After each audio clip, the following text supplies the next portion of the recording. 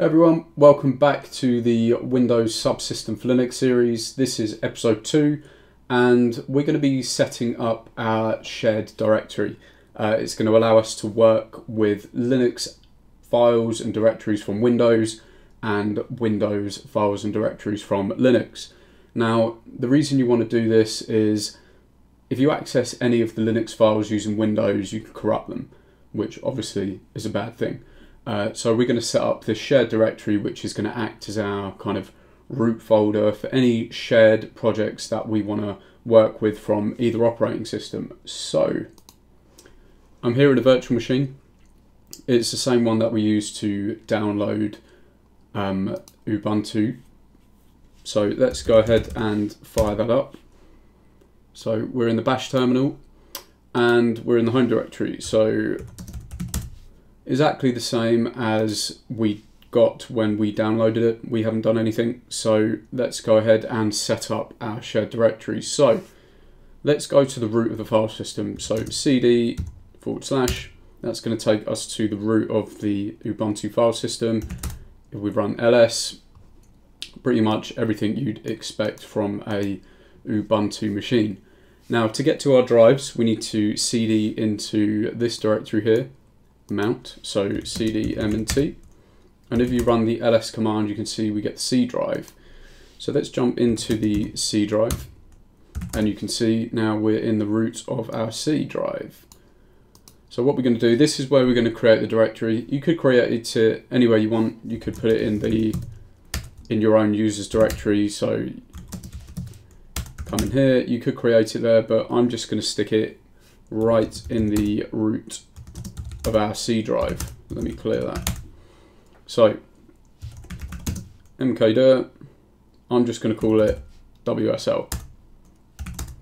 So you can see we've now got this Windows Subsystem for Linux directory on the root of our file system, and we can see that by just coming to this PC, C drive, and there we go.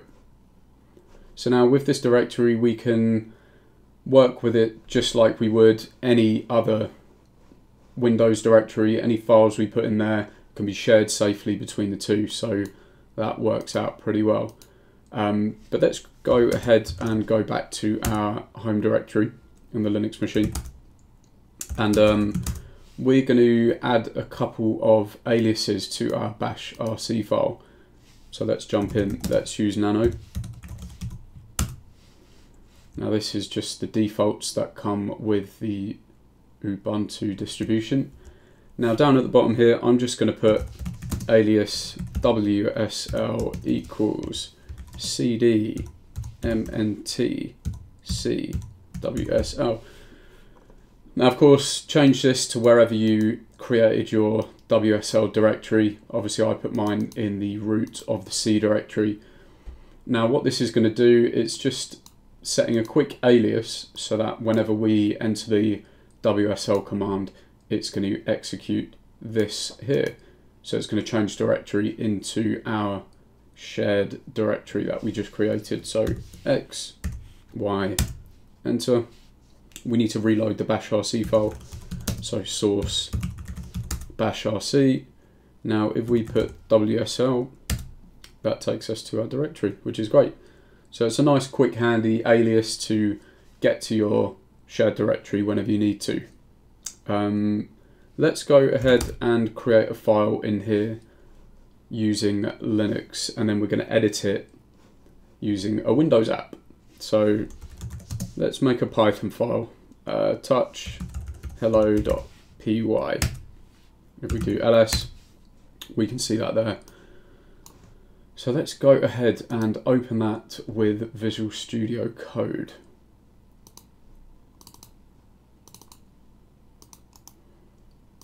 Boom.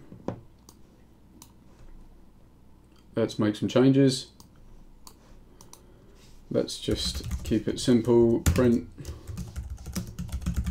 hello world. Save that file. So you can see we can edit files, we can save them, we can do whatever we want. Oh. Save that and close that, head back to our bash terminal and run the file. And likewise, we can do exactly the same. We can edit that file from Linux. Obviously, that's where we created it. Let's just use nano.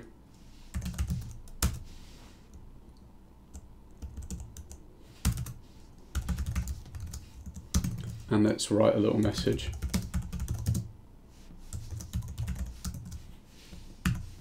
Oh.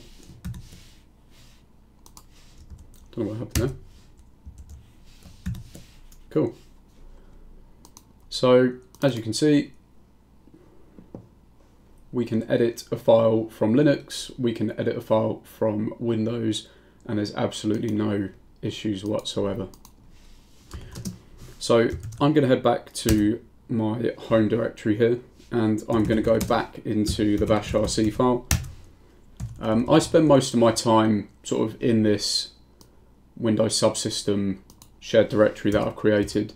So I'm just going to set a quick command that whenever I fire up a new bash shell, it's going to take me there automatically. So I'm just going to stick in the command X, Y, save. I'm going to source the bash RC file, and as you can see, that's automatically run the cd command and taken me to the WSL directory. Now, you don't have to do that. It depends on your workflow. If you work mostly in the Linux file system, then don't bother. But for me, I spend most of my time sort of working with the files in the shared directory, so it's quite nice. It's just a convenience thing, so I've gone ahead and set that up, but you don't have to. That's pretty much it for this one. It's just a nice way to work with files across both file systems without doing any damage. So that wraps this one up, and I will see you guys on the next one.